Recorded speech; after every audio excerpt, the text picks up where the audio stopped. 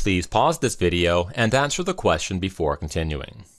In this question, we want to determine the inheritance that Mr. Kwan's wife received. We will solve this question using two different approaches.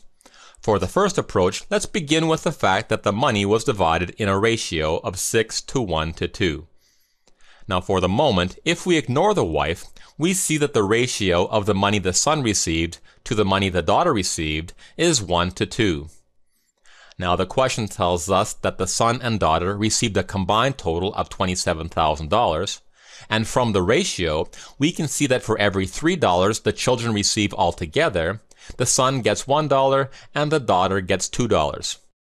So let's take the $27,000 and divide it into 3 equal parts as follows. When we divide these 3 parts into a 1 to 2 ratio, we see that the son received $9,000 and the daughter received $18,000. At this point, if we ignore the daughter in the ratio, we see that the ratio of money the wife received to the money the son received is 6 to 1. In other words, the wife received 6 times as much money as the son received. Well, we just learned that the son received $9,000. So if the wife received 6 times as much money as the son, the wife must have received $54,000. As such, the answer here is B. Okay, the next approach is much faster.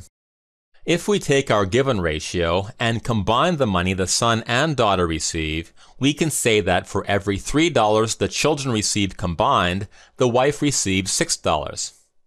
We can simplify this further to say, for every $1 the children receive combined, the wife receives $2. So if the children received a combined amount of $27,000, the wife must have received twice that. So the wife received $54,000, which means the answer is still B.